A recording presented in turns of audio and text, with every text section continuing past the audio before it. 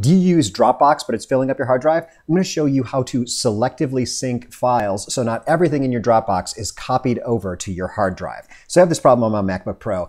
My Dropbox, I've got a professional account. It's full. It's huge amounts of data in there.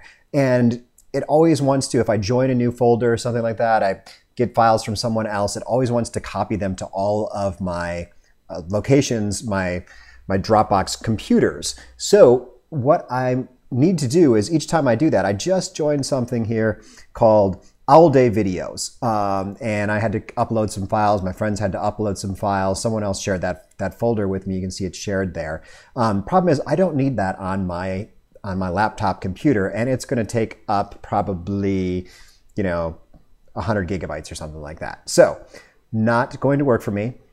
And so what you'll do is, if you're in this situation, head up to the Dropbox icon